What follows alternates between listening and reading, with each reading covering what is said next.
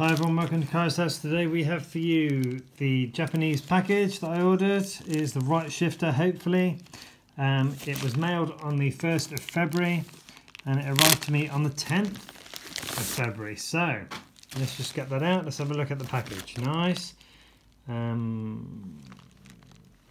Parcel Force, yep, beautiful. Now the first thing I can feel in this package is that it doesn't feel like the shifter is in a box at all. So let's see if I can get into this. Slice down the side there. There's only room in here.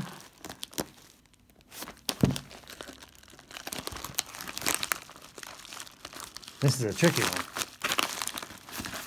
Oh, this is a tough one. Oh dear, what's that stuck together with? Right. Okay, it's open. And I was right, it's not in anything.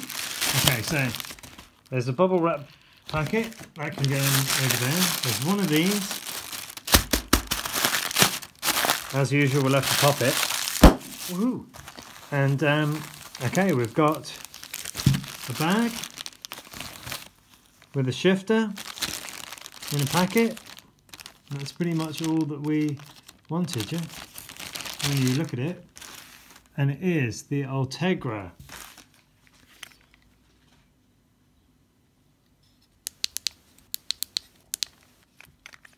I can't see anything wrong with that. It looks genuine, I'm pretty sure it is.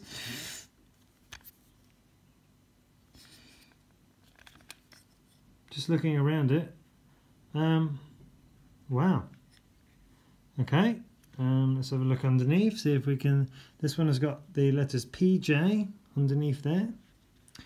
It doesn't squeak like the other one. The other one kind of squeaked. Well, the buttons work.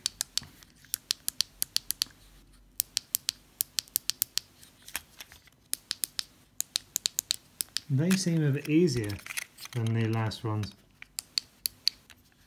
The button on the top works. Right, let's peel back this and have a look at it.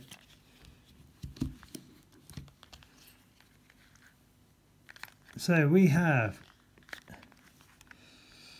Shimano mineral oil, 5 to 6 Newton meters tightening. We also have the double, if I can swing that out. Oh wait, that's tough to get back. Yeah, we've got the double Di2 port, yeah, which you can push out a little bit. It's got one that's blanked off.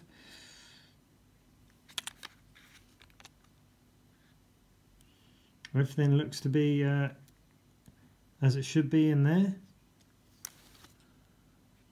I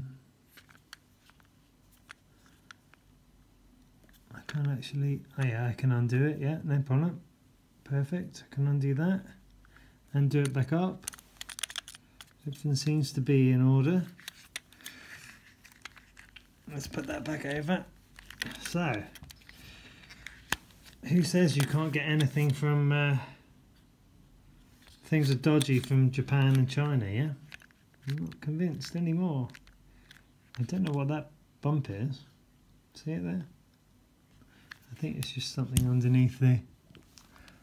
Oh yeah, it's because that bit hasn't gone back into its hole properly. Yeah, we can flatten that down. So, yeah, it all looks to be. Oh, sorry, it's off the camera. What am I doing? It all looks to be. It all looks to be there. Perfect. Let's just peel back the front bit like we did on the last hole. I'm just going to put my knife in under here just to see if I can break that. There we go. So that's off. That's what happens when... Okay, so let's have a look at this front end. And there's the button. Perfect. All looks to be proper.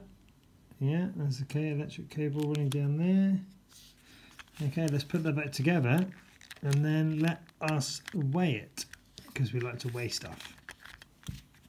So, scales in front. So this, I'm going to guess, I don't know, 200 and something. 183. 183. Not sure I can stand it up anymore. Yeah, 183. Okay. 184 now. It's going up. By the end of the week it'd be 250. So,